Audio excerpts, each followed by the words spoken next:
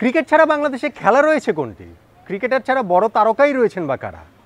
এভাবে যদি চিন্তা করি তাহলে বর্ষসেরা ক্রীড়াবিদের 1 নম্বর 2 নম্বর 3 নম্বর 4 নম্বর 5 নম্বর সবই তো হবেন ক্রিকেটাররা। কিন্তু নট আউট নোমান সেভাবে ভাবেনি। নট আউট নোমান ভেবেছে ভিন্নভাবে। 2019 সালে বাংলাদেশের বর্ষসেরা খেলোয়াড়ের তালিকায় সেরা 3-এ তাই ভিন্ন 3 ডিসিপ্লিনের 3 জন। তারা কারা? তারা কোন খেলার? আমি নোমান মোহাম্মদ। আজকে নট আউট নোমানে সে আলোচনাটাই করব।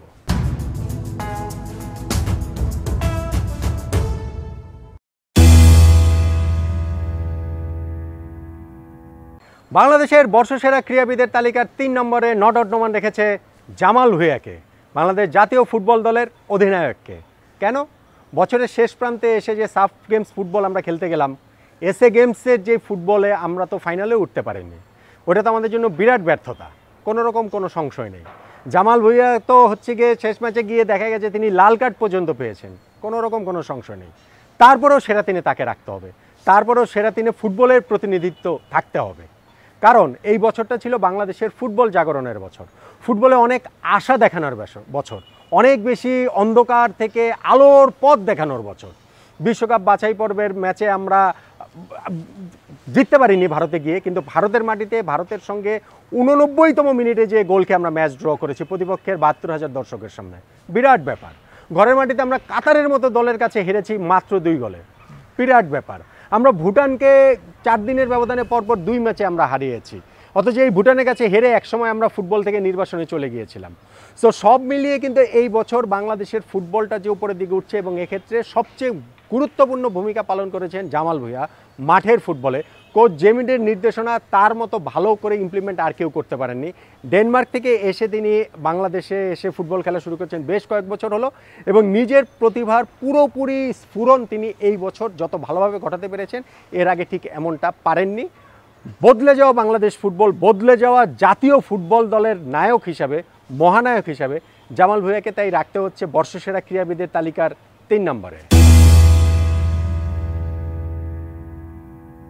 নট আউট নোমানের বর্ষসেরা ক্রীড়াবিদের তালিকার 3 নম্বরে একজন ফুটবলার। 2 নম্বরে কে? ক্রিকেটারের জন্য 1 নম্বর আসনটি না হয় বরাদ্দ রাখলাম, কিন্তু তাহলে 2 নম্বরে কে? এসএ গেমসে এবার বাংলাদেশ অংশ নিয়েছে, 19টি স্বর্ণপদক জিতেছে। দক্ষিণ এশিয়ার যেটাকে অলিম্পিক নামে পরিচিত, সেখানে বাংলাদেশ কোনোদিন এত সাফল্য পায়নি। এক আর্চারির ইভেন্টেই 10টি স্বর্ণপদকের 10টি জিতেছে বাংলাদেশ। সেই আর্চারির প্রতিনিধি হিসেবে রোমান সানাকে আমি রাখছি বর্ষসেরা ক্রীড়াবিদের তালিকায় 2 নম্বরে। এবং সেটা কিন্তু শুধুমাত্র এসএ গেমসের এই সাফল্যের কারণে নয়। রোমান সানা হচ্ছে গিয়ে আমাদের গলফার সিদ্দিকুর রহমানের পরে দ্বিতীয় অ্যাথলেট যিনি অলিম্পিকে খেলার যোগ্যতা অর্জন করেছেন, সরাসরি অলিম্পিকে খেলার যোগ্যতা অর্জন করেছেন তার পারফরমেন্স দিয়ে। তিনি হচ্ছে গিয়ে আর্চারিতে ওয়ার্ল্ড র্যাঙ্কিংয়ে 10 নম্বরের ভেতরে ঢুকে গিয়েছেন তার পারফরমেন্স দিয়ে, এবং তার পারফরমেন্সের কারণেই আমরা প্রথমবারের মতো অলিম্পিকে কোনো একটা পদক জয়ের স্বপ্ন পর্যন্ত এটা দেখতে পারছি।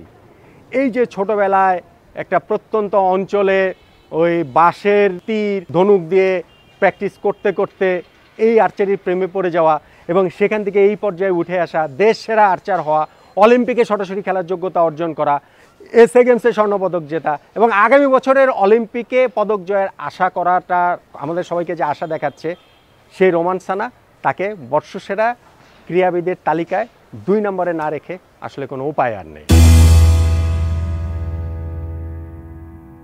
তাহলে নট আউট নোমানের বর্ষসেরা ক্রীড়াবিদকে 1 নম্বরে কে? সাকিব আল হাসান ছাড়া আর কে? তিনি ক্রিকেটারদের বিদ্রোহের নেতৃত্ব দিয়েছেন, সেজন্য 1 নম্বরে না।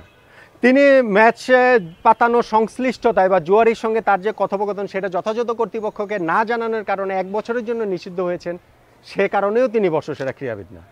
তিনি এবছর একটি মাত্র টেস্ট খেলেছেন, তাতে 55 রান করেছেন, 5 উইকেট পেয়েছেন, তাতে তার সমালোচনা মানে তার কীর্তির চেয়ে সমালোচনাই বেশি, কারণ আফগানিস্তানের বিপক্ষে শেষ দিন ওইভাবে র্যাশ শট খেলে আউট হয়েছেন।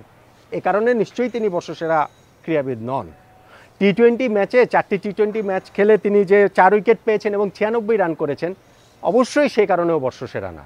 বর্ষসেরা তিনি তার ওয়ানডে পারফরমেন্সের কারণে, বর্ষসেরা তিনি তার আরও যদি আমি নির্দিষ্ট করে বলি বিশ্বকাপ পারফরমেন্সের কারণে। এবং কি অবিশ্বাস্য এক বিশ্বকাপ তার কেটেছে এবছর। সব মিলিয়ে ওয়ানডেতে 11টা ওয়ানডে খেলে তিনি 446 রান করেছেন, প্লাস তিনি হচ্ছে কি আরও 13টা উইকেট নিয়েছেন। কিন্তু যদি আমি বিশ্বকাপটাকে আলাদা করে নিই, বিশ্বকাপের 8 ম্যাচ খেলে তিনি মোট রান করেছেন 606, মোট উইকেট পেয়েছেন 11টি, যেটা তার ম্যান অফ দ্য টুর্নামেন্ট হওয়ার দৌড়ে পর্যন্ত তাকে প্রবলভাবে রেখেছিল, এবং আমি বিশ্বাস করি, নট আউট নোমান বিশ্বাস করে, ম্যান অফ দ্য টুর্নামেন্টের পুরস্কারটা তারই আসলে প্রাপ্য ছিল। এখন তার দল বাংলাদেশ সেমিফাইনাল পর্যন্ত যেতে পারেনি, যে কারণে তাকে আসলে এই বিবেচনায় নেওয়া হয়নি। কিন্তু পারফরমেন্সের বিচারে সেরা পারফর্মার বিশ্বকাপে তিনিই ছিলেন, এবং তিনি সেটা ছিলেন বিশ্বকাপের যে 8টা ম্যাচে তার যে batting performance, I am sure তার ক্যারিয়ারে, তার জীবনে, বিকেএসপি জীবনেও তিনি কোনোদিন এত ধারাবাহিক ব্যাটে ছিলেন না। মাগুরায় যে পাড়ার ফুটবল, পাড়ার ক্রিকেট খেলতেন, সেখানেও তিনি এরকম ধারাবাহিক ছিলেন না। বিশ্বকাপের 8টা ম্যাচে তার ব্যাটিং ইনিংস রানগুলো দেখুন, 75, 64, 121, অপরাজিত 124, 41, 51, 66 এবং 64। এবং পাশাপাশি তিনি বোলিংয়েও কিন্তু 11 উইকেট পেয়েছেন, যার মধ্যে আফগানিস্তানের বিপক্ষে খুবই গুরুত্বপূর্ণ একটি ম্যাচে তিনি 5 উইকেটও কিন্তু তিনি পেয়েছেন। তো সব কিছু মিলিয়ে যে পারফরমেন্স তিনি দেখিয়েছেন, সেটা বাংলাদেশের একজন ক্রিকেটারের পক্ষে অবিশ্বাস্য তো বটেই, ওয়ার্ল্ড স্ট্যান্ডার্ডে, যে কোনো স্ট্যান্ডার্ডেই অবিশ্বাস্য।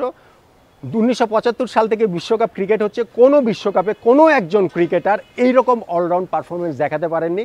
তিনি ইমরান খান হলেও পারেননি, কপিল দেবও পারেননি, স্যার রিচার্ড হেডলিও পারেননি, মানে যত আপনি অলরাউন্ডারের কথা বলবেন, ইয়ান বোথামের কথা যদি আমি বলি, পারেননি, জ্যাক ক্যালিস পারেননি, কেউই পারেননি। সেটা সাকিব করে দেখিয়েছেন।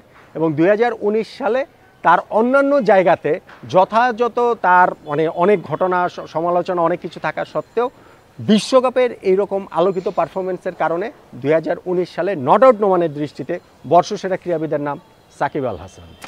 আজ এ পর্যন্তই, কিন্তু আজই তো শেষ নয়। তথ্য আমার শক্তি, তর্ক আমার সাহস। সেই তথ্যের শক্তিতে নতুন কোনো সাহসী তর্ক নিয়ে খুব শীঘ্রই এবার হাজির হব আপনাদের সামনে এই নট আউট নোমান চ্যানেলে। চ্যানেলটি সাবস্ক্রাইব করে পাশে থাকুন, এবং সবার আগে সব আপডেট পাওয়ার জন্য বেল বাটনটি চেপে রাখুন। খেলা ভালোবাসুন, নট আউট নোমানের সঙ্গেই থাকুন।